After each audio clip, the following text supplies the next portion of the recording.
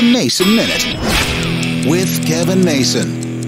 Because I'm working in an office for the first time in decades, I'm very fascinated with the whole return to work culture that's going on right now. My wife is still hybrid. She was 2 days a week, then 3 days a week, now 4 days a week from the office. A new KPMG survey is out, and a whopping 79% of U.S. corporate CEOs predict that within the next 3 years, everybody will be back to work in the office full time. A few months ago, 34% thought that would be true. So think about that. 45% more CEOs think we're returning to office full time. They just can't tell you when. They want everybody back in the office. It's easier for them to manage those people. And the way they're going to do it is they're going to withhold raises and withhold promotions and basically force people to go back to work. And of course, a lot of people are going to fight back. But it's going to get very interesting very soon. What's the right answer? To be honest with you, nobody knows. I see both sides. I don't mind working in the office, but working from home, it's definitely a lot easier and a lot better when it comes to the work-life balance.